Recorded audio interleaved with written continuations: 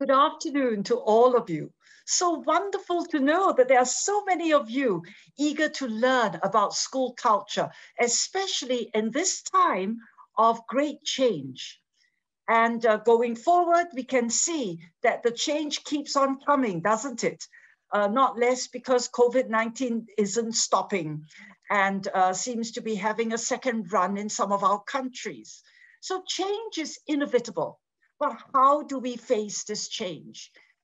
We have seen that we can manage change better in a safe environment of trust and goodwill. This environment basically is the culture of your school. And we believe that the leaders of the schools and the community contribute significantly to this.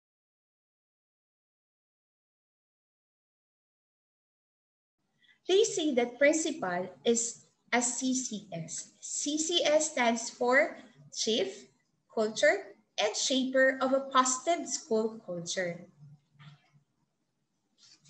Principal as Chief, meaning you need to have a clear vision and mission for your school.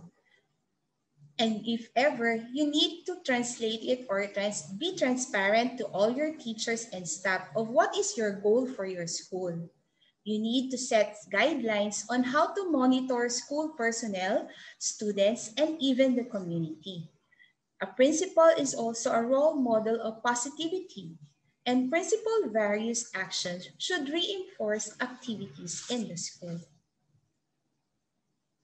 Principal as culture.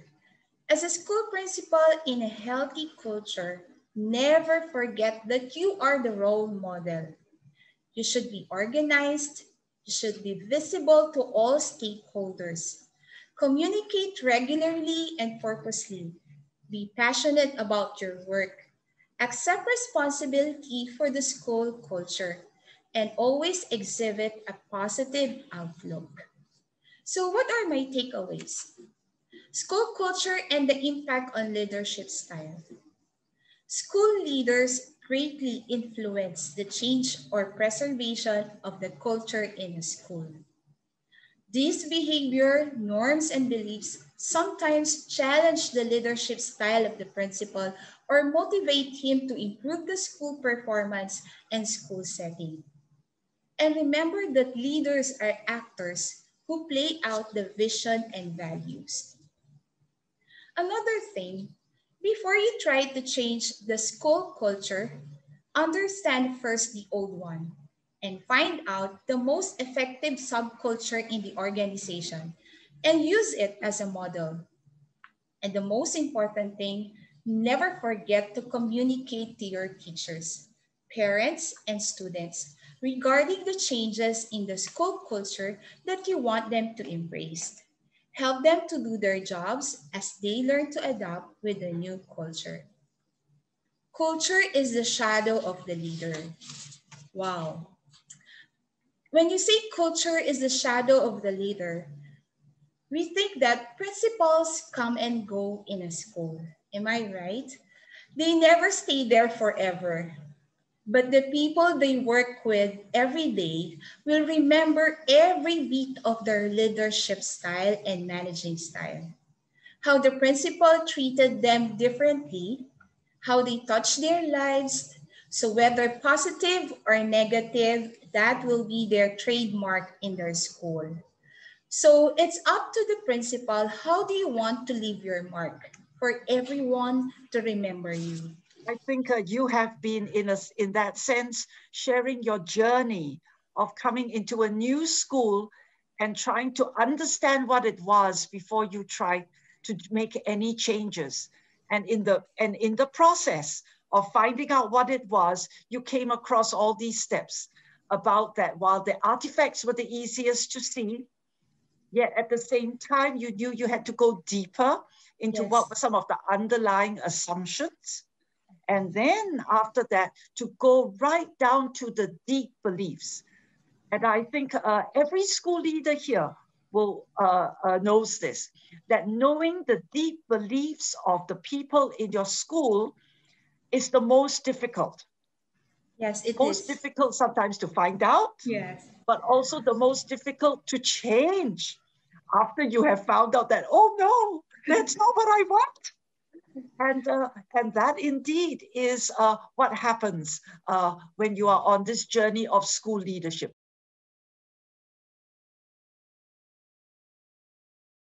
So the key really to building culture is leadership.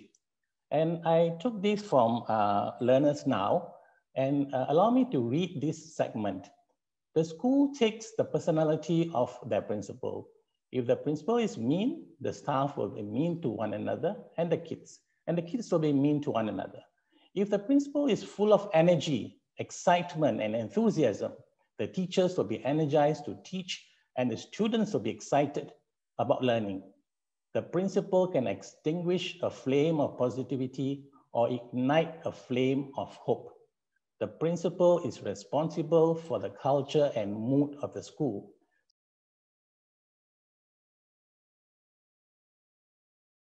How I worked with my staff to identify the desired culture for the organization.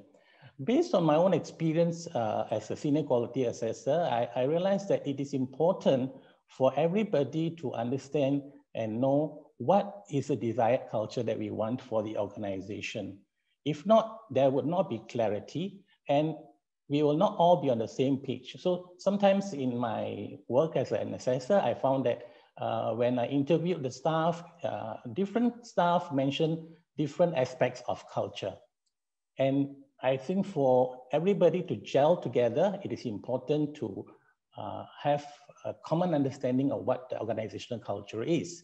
And so I set out with my school, and it was done together with all the staff to first unpack the school core values, which was PRIDE. PRIDE actually is the acronym, which means perseverance, respect, integrity, diligence, and empathy. These are the school core values. So building culture has to be anchored on values.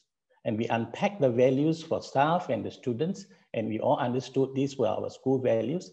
And then we said, what is the culture that we want, that we desire for the organization? And after an identification of the culture and the culture gap review, we decided that the culture of care and culture of learning and innovation will be the culture that we want for the organization.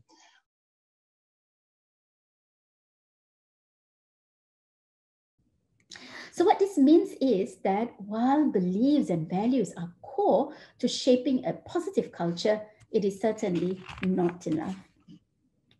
So the question is, what are the barriers to enacting the espoused values? Is it about motivation? No reason to behave in a particular manner because there is no consequence, perhaps?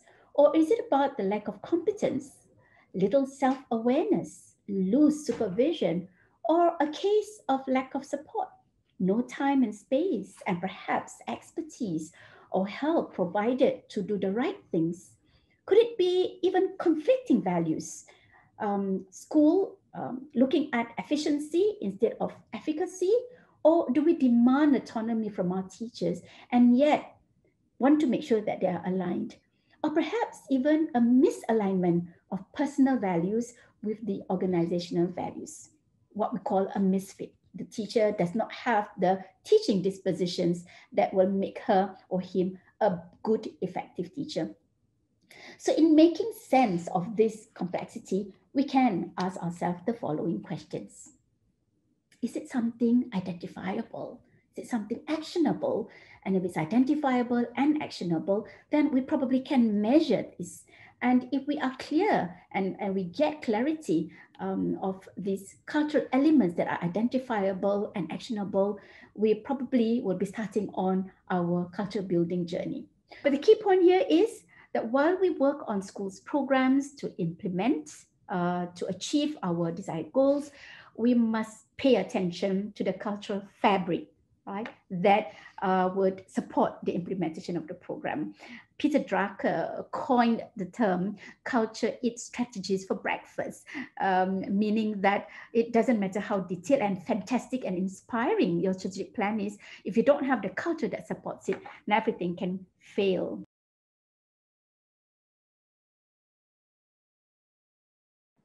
Okay, we see the first one, clear vision and mission. of the school actually is the foundation of every plan ahead. So what matters to one school may be different to others. So our schools decided that morning routine was important to be implemented, and the discipline of students also need to be built up. That's why we change or we adjust roles and rules. If before pandemic, we use the one in school-based, but after pandemic, we call it class-based. What is school-based and what is class-based? The responsibilities of morning routine that we did it before in auditorium and responsibility of teachers on duty is no longer only responsibility of particular teachers, but the implementation of school rule and regulation also is the responsibility of all teachers, in the hands of all teachers. The morning routines is the responsibility on the hand on the hand of homeroom teachers. So we change role from school-based to class-based, from teachers on duty to homeroom teachers or subject teachers. And also the most important things here, during online learning here, it's difficult to give proper consequences just like before pandemic. So during online learning, the consequences given is focused to enhance students' awareness and build connection in relationship between students, teachers, and schools. So there's a shift in roles and rules here.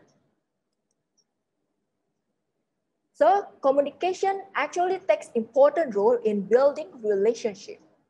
The last principles here is we need to embrace all school members to support the implementation of school rule and regulation. School leaders, homeroom teachers, subject teachers, students, and parents must get involved to uphold the disciplines issued in schools. So in this online learning, homeroom take an important part. Okay, next we need to communicate clearly about our objective to teachers.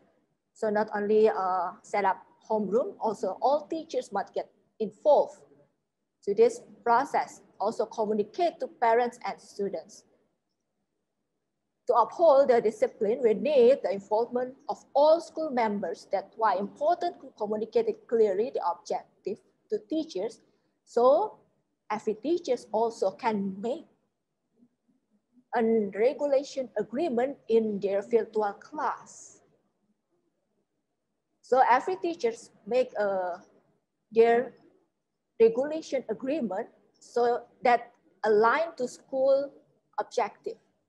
That's why we need to embrace all teachers to uphold all the regulation in our school. As we can all see that certainly when lockdowns and remote learning is necessary, that schools have to do a lot of adjustment. And we saw all that adjustment being made in your presentation. What we also saw was that you realized that it was not just coming from the top, not just about principal and vice principal, but really you were relying so much on the relationship that you would have with your teachers. And I think what I saw was that you started to rely a lot on the homeroom teachers, that they sort of had little mini schools of their own. They kept that culture going. So that's really a step forward.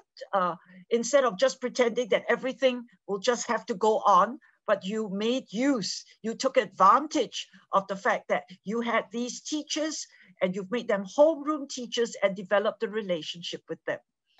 So in Boon Lay Secondary, students do not have a form class or a homeroom. This must be mind-boggling for many of you. We may be the only school in the region and possibly the world without form classes. The school is the extension of the natural family, and the CCA, the child's family in school, where teachers act in place of parents. Students are like siblings to each other. The same CCA teachers will be the single point of contact for 4 to 5 years with parents. CCA teachers meet with parents at least twice a year, and on other informal occasions, communications were frequent according to the needs and situation. Parents are also encouraged to join the school in events and celebration. So what is so special about this family of learners in Boon Lay Secondary? This is where CCA teachers act as parents to care and guide each child in their growth and development.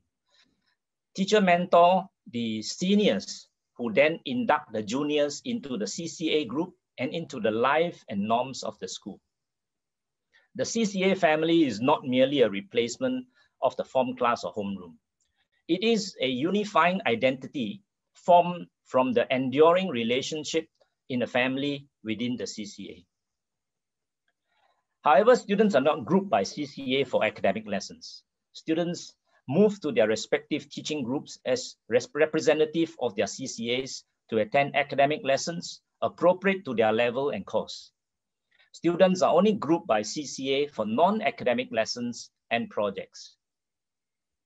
If you think no form class is radical, then add to it that there are no prefects, no house system. It is the CCA leaders who form the student council and manage school routines.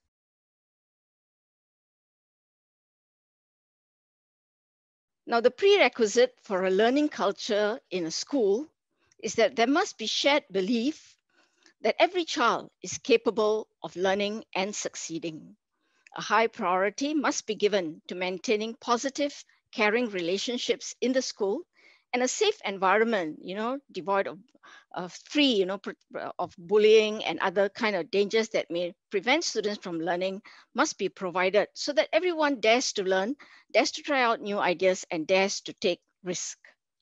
At Kuo Chuan Presbyterian Secondary School, teachers invest heavily in relationships with their students. They spend time on a regular one-on-one conversations with students to get to know them as individuals. Driven by the belief that every child can learn, they seek to understand the reasons for lackluster performance and inappropriate behavior. And they try to be part of the solution so that the child is able to get back on his feet. Most teachers will stay with their classes for 2 years, 2 consecutive years. Information gathered about the child is recorded and handed over to the next teacher in the 3rd year. In this way, the school is able to support the child adequately throughout the 4 or 5 years that they will be with us. At Kuo Chuan Presbyterian Secondary, we also believe that strong peer relationships are good soil for nurturing a strong culture of learning. Structures are in place to promote positive peer relationships, resulting in peers looking out for one another and strengthening the culture of learning in the school. Peer bonding begins the minute a new cohort comes into the school. Student leaders are attached to each class to help bond the class and promote the school culture of care and collaboration. New students soon learn about the culture and adapt to the school culture. After the formal orientation program is over, student leaders will continue to journey with the class, meeting them on a weekly basis for the next 10 weeks until the class has comfortably settled in. Healthy peer relationships results in peers supporting one another in their learning, meeting in groups after school to complete their homework and assignments, coaching one another according to their strengths, and being cooperative in their combined projects. Now in this picture, we see the secondary 1 students in their 1st year. They're working together on a class banner that unites them and holds them together, gives them a sense of identity as a class. And this is a group of 2 secondary 4 students. This class decided to put up little letter boxes in their class where they would leave notes of encouragement to their peers in the run-up to the national exams.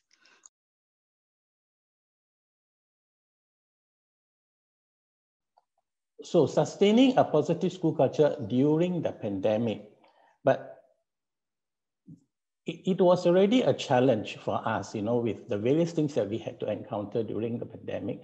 But we were fortunate in the sense that we had a very good, caring, collaborative culture and a high level of camaraderie amongst the staff. So but we continue to pay attention to the following: learning and well-being needs of our staff, needs of our students. And we kept spirits up and encouraged all to look at the positives. So one of the refrains that you will hear in my presentation is that we looked at the positives. We looked at the glass half full rather than the glass half empty. So working from home was, like I said, something new, right? And whilst it might seem, normally we come to school to work, but what I found was that teachers spent a lot more time working at home than if they were working from school. And in addition to that, they also had to mind their own kids, those of the teachers who had their own children, because their children were also at home. And the teachers, whilst they had to care for the students, they also had to mind their own children who were at home. And I think the reason how we came through this is because of the empathy that we showed to one another, right? And in terms of the culture of care, whilst we have structures in terms of touch-based sessions, conversations with teachers, I think what I thought to do that probably made a difference was to personally engage the teachers whom I felt would need more help. For example, the teachers who might be struggling with ICT, I'll just drop them a message, or when they come to school, on the days that they could, I will ask them how they are doing, right? And if they have children at home, I'll ask them, how are your children doing at home, in addition to you helping the students that you are teaching in school. And if they have difficulty in ICT, I also ask them, how are you doing in that area? So basically, I kept a pulse on how the staff was doing. And we also took care of the what we call the executive and admin staff, or the non-teaching staff, because they were providing a lot of support. So under the culture of discipline, with the discipline mindset and structures put in place, we managed to continue our business. The business continuity plan was put in place very, very quickly. We were in constant contact with the teachers, constant monitoring of students' well-being, and constant communication with our parents. We've got all our structures and platforms to be able to do so. And because everything had to be scaled down, there was also the necessity to choose the essential. And there was an effort by program owners to make sure that despite the challenges, they would be able to bring the experiences that they have planned for the children. And I would say a large portion of the school experience was therefore maintained in the school in the midst of all these challenges. The innovation mindset and skill set also served us well. Our students responded positively to assignments and invitations to participate in what we call the home-based limited edition challenge.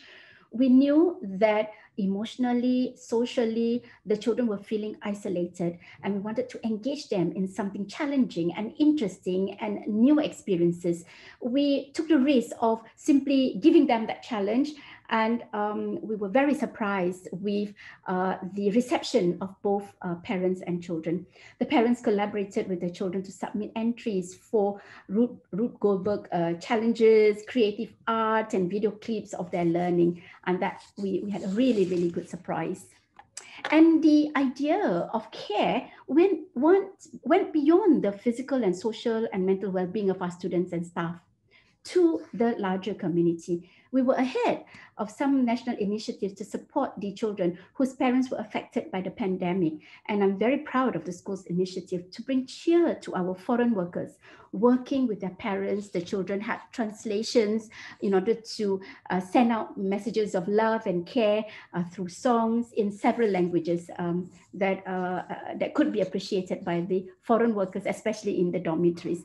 So it is not really hard for us to appreciate the importance of investing in a positive culture that made it possible for us to care for our school community.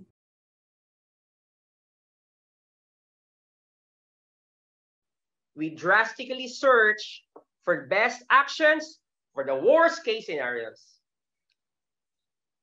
And there you have it. Basic school services, which are usually conducted physically or face-to-face, were made available online or digital. I am blessed to be a part of a strong and dedicated workforce, our administration team, my co-teachers and staff. With them exerting extra miles enabled us to continue our basic school operations. With these initiatives, at first, we were not aware. Then we are now starting to build a culture of relationships with high hopes and positivity in the new normal with our community.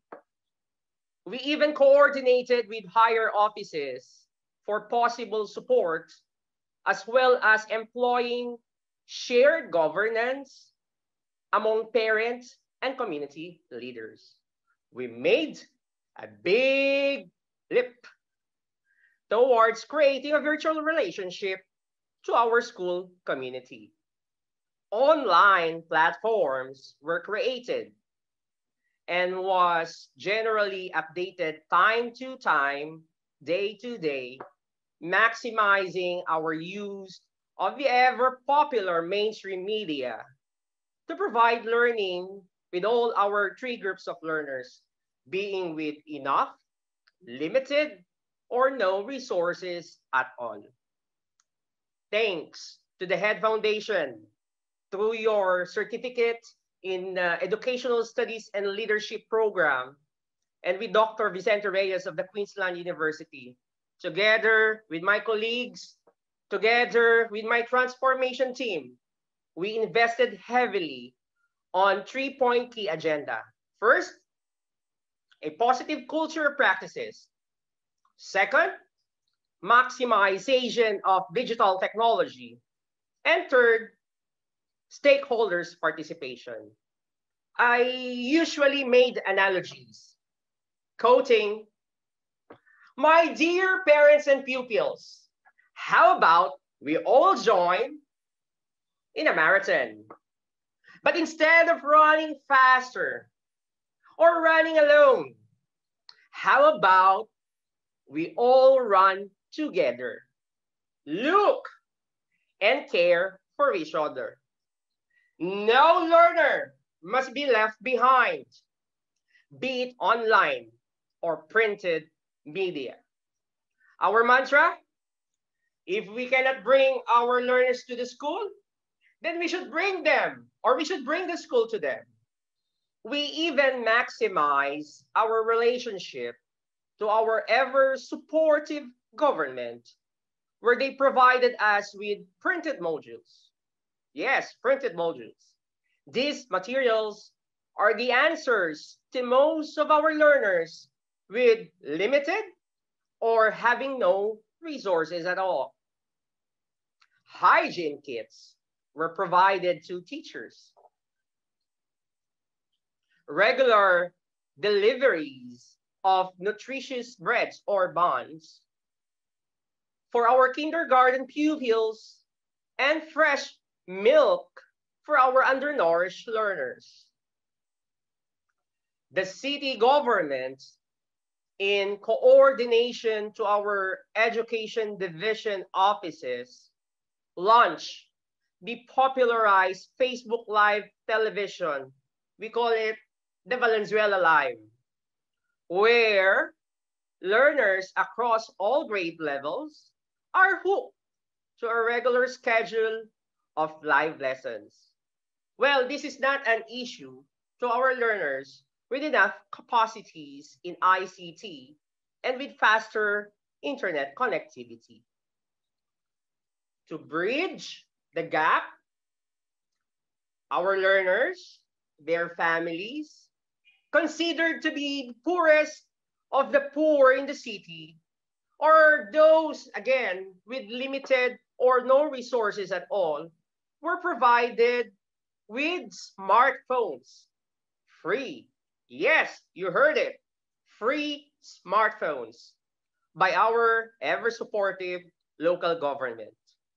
In our school alone, there were 200 plus individual beneficiaries of such gadgets.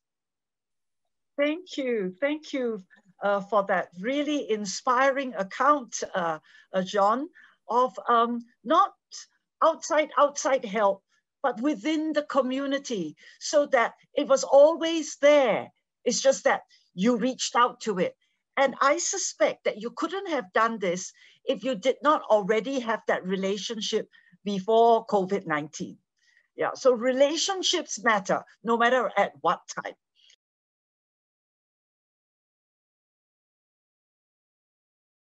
So for training, we initially focus on the ICT skills prior to the school lockdown. So prior to the school lockdown, the government hasn't announced anything about it.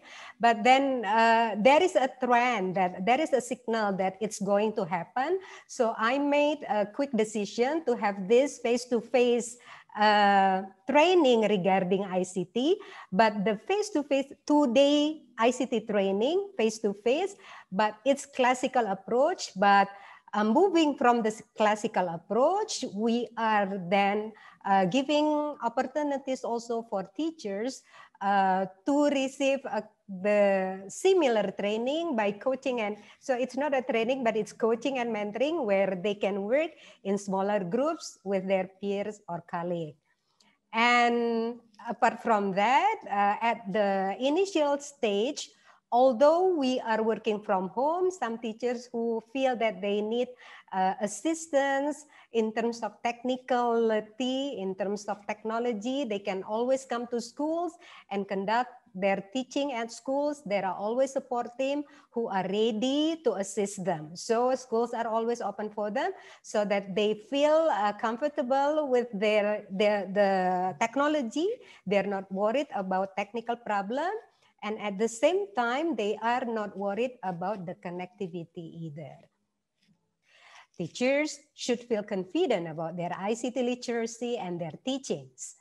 And students' learning is to be adjusted with the specific needs during the pandemic. And this is what we were trying to achieve to meet the criteria or the standard from the government as a response to the study, teaching, learning activities during the pandemic. And it is also important to ensure teachers' physical and mental health. So in Bahasa Indonesia, the word teacher is guru. Guru stands for digugu and ditiru. Literally means trusted and followed. So a teacher is someone who is trusted and followed. But this well-known notion challenged me with this unpredictability of the school practices, unpredictability of the future. Can we still take this well-known notion for granted? Is a teacher always someone who can be followed, who can be trusted and followed? And that is why I make my own definition of a teacher. So my definition is a true teacher is a lifelong learner who never stops to improve him and herself. I actually have been thinking about these questions, and I think I'm talking about teacher collaboration, so I will answer in terms of teachers' perspectives. So I think there is a culture of learning when teachers feel that they don't feel obligated when they, when they have to take a PDA sessions or a training. They feel the need to do it. More than a need, they enjoy it. They find solace in doing it, and they find contentment. And I am so proud, and this is what I have seen from my teachers, because there is also a questions about regarding with the so many education policy changes, there are actually online training by the government. Nobody is requiring teacher to take it. No, it's their own initiative. And the majority of teachers in my school, they are taking this regarding assessment, the replacement of the national examination, and other content in the changes. Yeah, so I think, yeah, when the teachers enjoy learning, so there is a culture of learning.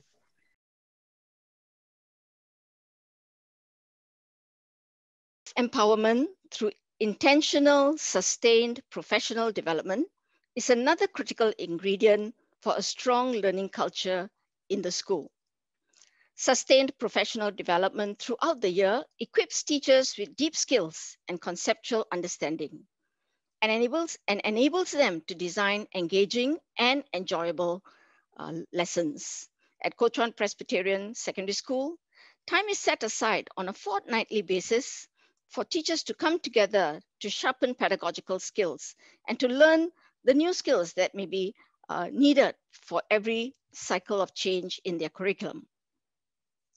Teachers are also encouraged to participate in learning opportunities at intra-school and national platforms. Here we see teachers from the science department learning together. At KCPSS, we prioritize creating space and time for teachers to toy with various teaching and learning strategies in order to birth new ideas and innovative ways of engaging students for deep learning. Every teacher is allocated time, and funds are also made available for teachers to develop good ideas into teaching tools that they can use in their classes. Opportunities are also provided for teachers to share their innovations in teaching strategies at national and international platforms. Such experiences promote staff collegiality and encourage teamwork and experimentation among staff, thus strengthening the culture of team learning among staff. Here we see students engaged in learning concepts in geography using a board game that was designed and produced by our own teachers. The learning here is self-directed and students are having fun. Lessons are designed to allow inquiry and exploration so that students can draw their own conclusions about important issues. And this promotes engagement and enjoyment in the class. All this is evidence of how, when teachers are motivated learners themselves, the joy of learning is naturally passed on to students. And this project done by our teachers was actually shared at an international conference. And such a great phrase for us all as value educators to remember, that we are helping our children, each of them, to build their future. And all this from a journey of many small steps, that these led to not only successful outcomes, but I think essentially built up the spirit of the school, because the principal and the teachers believed that every student can learn. Wow.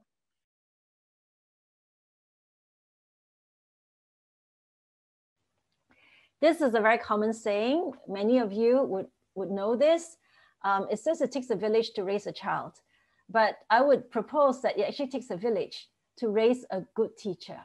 Because as those of us who are teachers well know, skills and competencies takes years to build and takes a lot of mentors and people who would journey alongside us. So you may then ask, like, well, how do we sustain this whole ecosystem of learning? So there is that ministry level, there is that school level.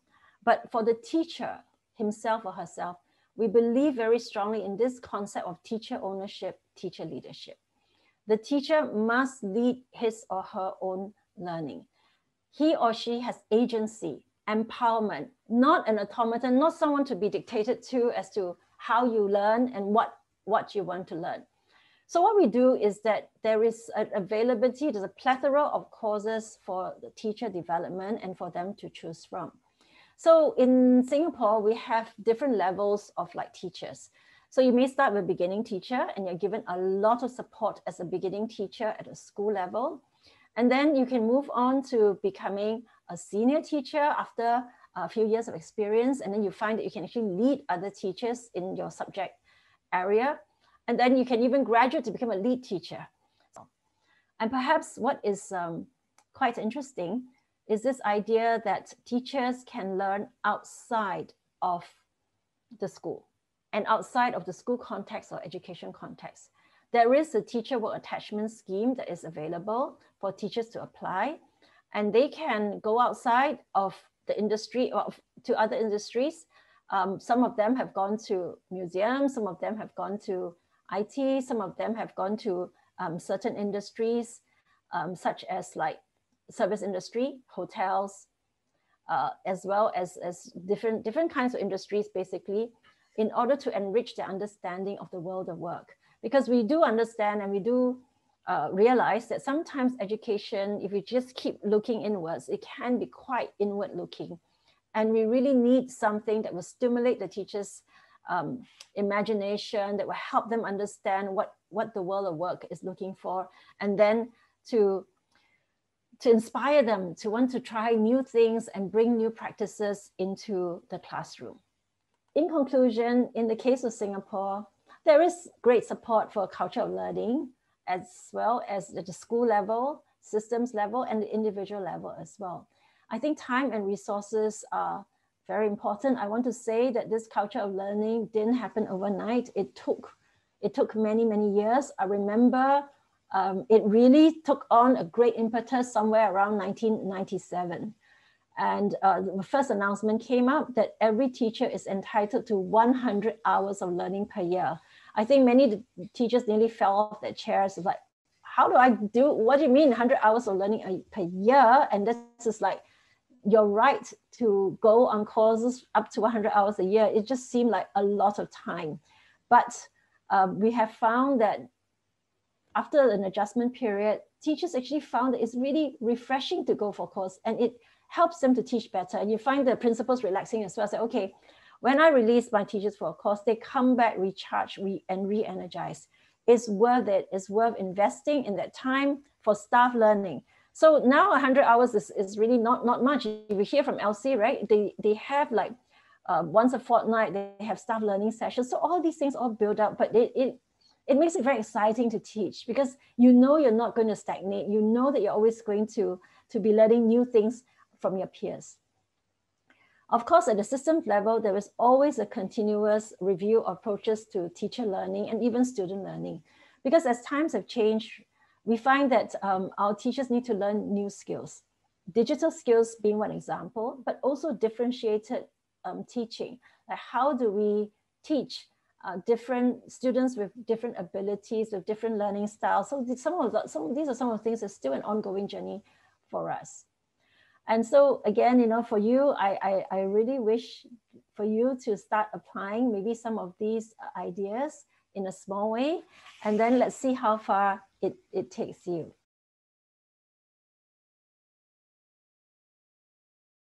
Yes, we are still in the midst of the COVID pandemic. Some of us are still grappling with the need to create access to learning for our students through technology. My view is that we need to think beyond the current situation. We must look ahead and start laying the right foundations to prepare for the next challenge. We need to build and strengthen the people-to-people relationships. Let me suggest 3 practical points. Firstly, you have to invest time with stakeholders.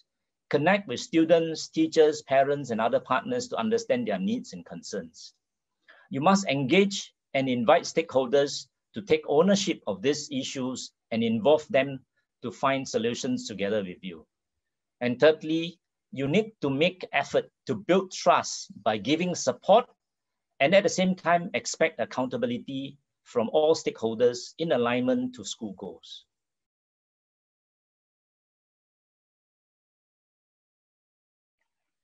We started off realizing, right, in schools everywhere in the region that we were facing a crisis.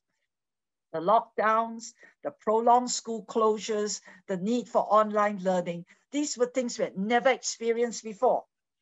And especially our needy students were most in danger because of their lack of resources and because even of their lack of food sometimes. This needed leadership and empathy. And in fact, that formed the subject for that first webinar series. They talked a lot on the form that leadership had to take. But with this second series, it was a recognition that leaders cannot do it on their own. They must do it with their community, with their internal community, as well as the external. And for that, we needed to build up the school culture. School culture was, in fact, that unseen force that had very visible outcomes. And school culture rested on the relationships being built. Today, we saw that school culture is maintained and refreshed because it is a culture that constantly learns and constantly adapts. This, you have said, is the way to ride the wave of change. And through it all, I hear from speakers the very genuine need to be relevant and to show you care. Doing what makes meaning to your school community, doing what shows your genuine concern for them goes a long, long way to creating that trust that would help you lead your school into the new normal.